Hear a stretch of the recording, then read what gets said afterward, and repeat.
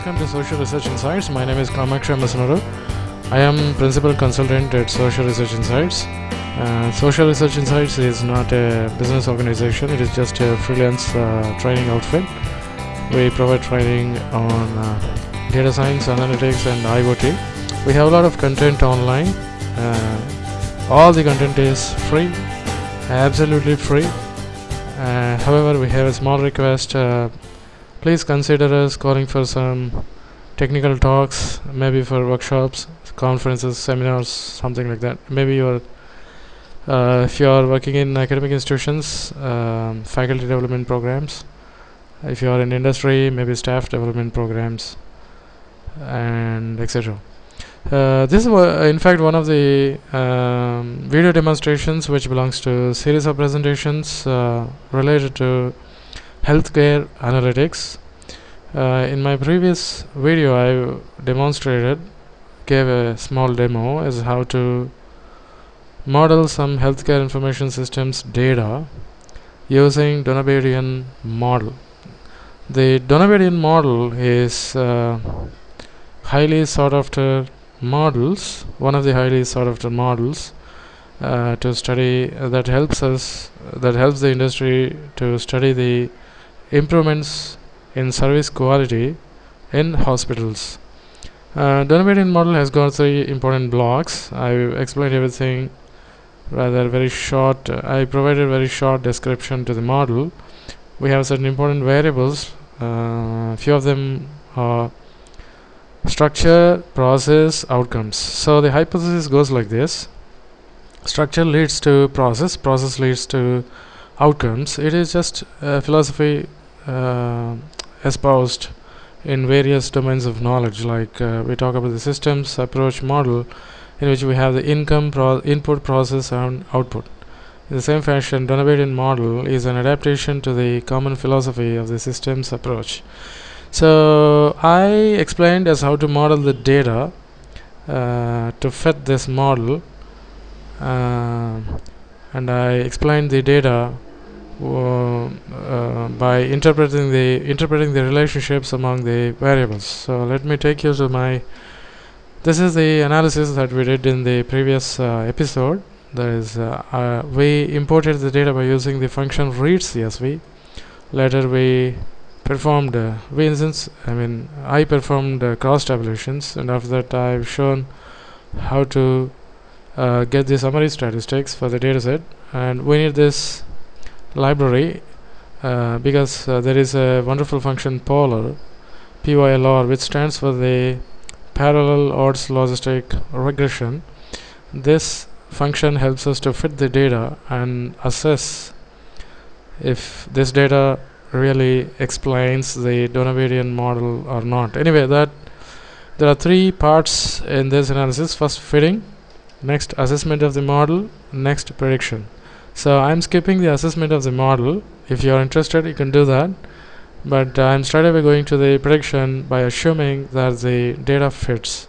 In my previous demonstration I explained about the relationships, and later I've shown you the method as how to obtain the p-values along with the confidence intervals and assess the type of the relationship. So we found that the relationships among the variables, that is, the variables are outcomes, structure and process, rather insignificant. However, they have some positive the relationships. In other words, I can say the structure and process, both of them have the positive impact on the outcomes, but just because of that we cannot say that the relationships are significant. And I've also told you to what extent the degree of influence by calculating the odds ratio by using a special function called EXP. Please go through my previous demonstration in order to understand how to model the data by using the parallel odds logistic ratio. In short, it is known as ordinal logistic regression. Why we are using ordinal logistic regression? Because our dependent variable has got more than 2 responses, and independent variables, each of them have 2 responses, and moreover the data is categorical.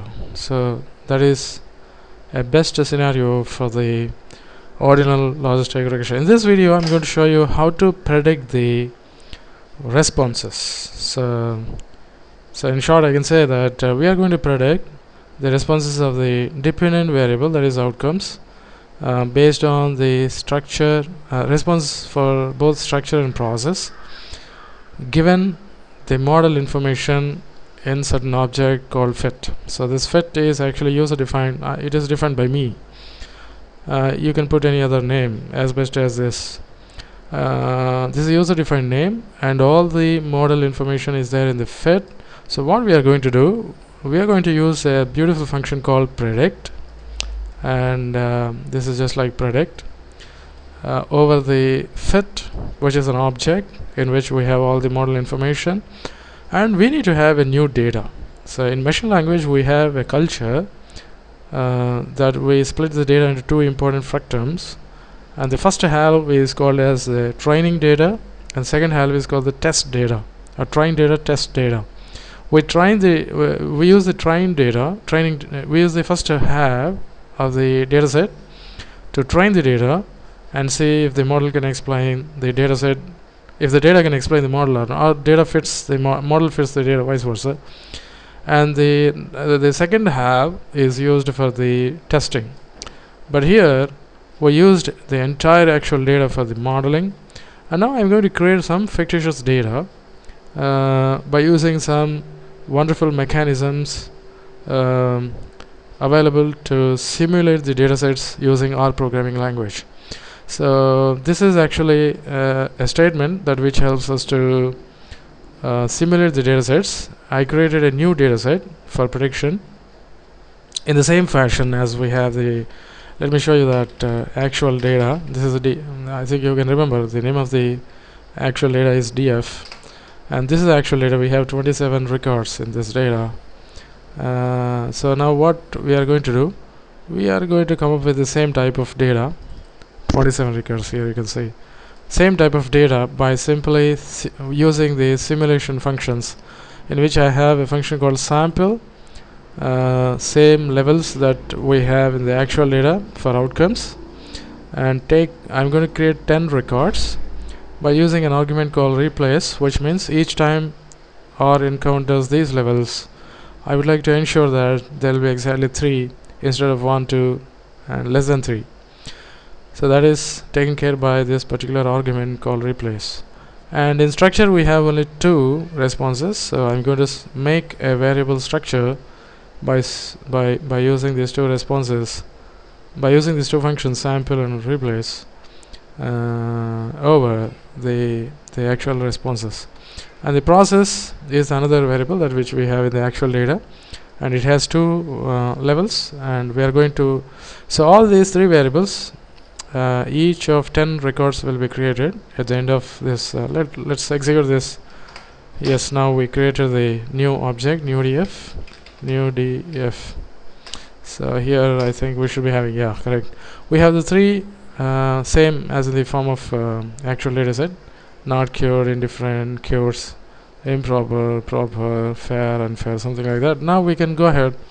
We don't need the full here actually I am again creating another new object, prediction df, I mean a separate data frame for prediction. I'm going to use a function called cbind, which helps us to bind the columns and finally makes it as a data frame that we don't want. I use only the very raw function, that is predict, which is very much useful to predict the model, so in which we have certain arguments need to be supplied. The fit is the object in which we have the model information, and new df is the new data frame we created right now in order to make use of it for the predictions, and type is the probabilities, which means I am requesting R programming language to return me the probabilities instead of frequencies. So let me copy only this part of the statement and paste. Now this time you just have to press enter, not the control enter as we do in the script, the left top corner. So press enter. Now we got the results from this particular statement, predict, in which we have predict. These are the predicted results for the simulated data set, or the the fictitious data. And now we need to compare this, now how our prediction is really going on in our analysis. So now what I do, I just open the new data set or data frame, and I just keep it just adjacent to this prediction results, and let us compare what is happening in our prediction. So if the response for structure is improper and the response for process is unfair, this is, I think, the most unwanted response from the patients. Okay, the healthcare system should be proper and it should be fair. Whereas here let's assume that the new incoming patient is likely to give this type of responses. Then how likely that we end up with, and what is the probability to attain not cured, indifferent, and cured, something like that. We are requesting the R to return the probabilities for all the three responses for outcomes. So let us go to the first record. In the test data, we have improper for structure, unfair for process. Now if that is the case, then the probability, it is 45% likely that it is cured, 29% likely that it is indifferent and the responses will be indifferent, 25% likely that the response will be not cured. So this is actually the forthcoming data, I mean the future data. If the data is logging into the server in this fashion, or a new patient who is just walking into the hospital, if he happened to the new patient who is leaving the hospital after treatment, if his or her response happened to be improper for structure, unfair for process, then it is more highly likely that, rather I should say, it is highly likely that the disease is getting cured. So that is, I think, unacceptable response, right? If the structure is improper and unfair, then it is highly cured. So this might be some hospital. The data might be from some hospital where the patient don't mind about the structure and process, but they just mind about cured. And that is what is happening in the data. Now let's go to the improper and fair. So this is a bit, process is fair, but the structure is improper. Then what are the probabilities? So it is still cured. It is highly likely that so structure need not be important. It's a global observation. I can make that structure, despite of the structure, the process tend to influence the outcomes. Let's go ahead and gather more evidence for our observation.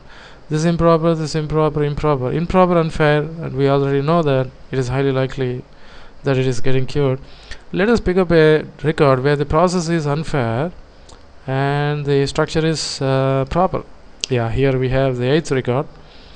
Process is unfair and the structure is proper. Let's see how likely that it is highly likely that it is not getting cured.